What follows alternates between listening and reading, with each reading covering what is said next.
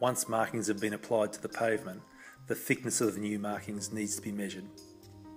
This video details 2 application thickness tests using specific measurement tools.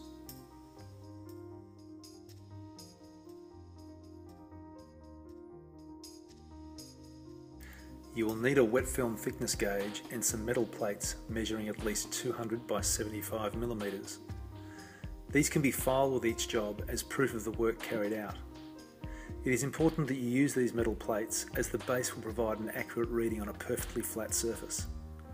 It is not possible to get an accurate reading, particularly for paint, if you use the wet film thickness gauge on the actual road surface.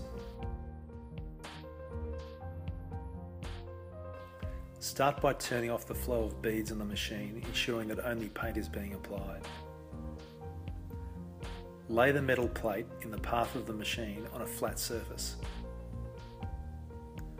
Now paint a line at the speed and pressure settings that you have determined in the paint calibration tests. If you have done everything correctly, the thickness of the paint measured by the wet film thickness gauge will be exactly the right amount. Now press the gauge down onto the plate, ensuring that it touches the base of the plate. Remove the gauge and look for where the paint finishes on the gauge. Take the reading at this point to determine the thickness of the paint applied.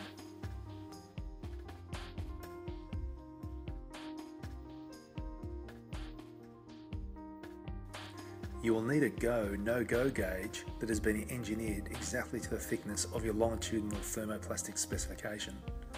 For example, in some states it may be 1.8mm thick, whilst in other states 2mm thick. For profile or audio tactile thermoplastic, the gauge will need to be engineered to exactly 8mm high.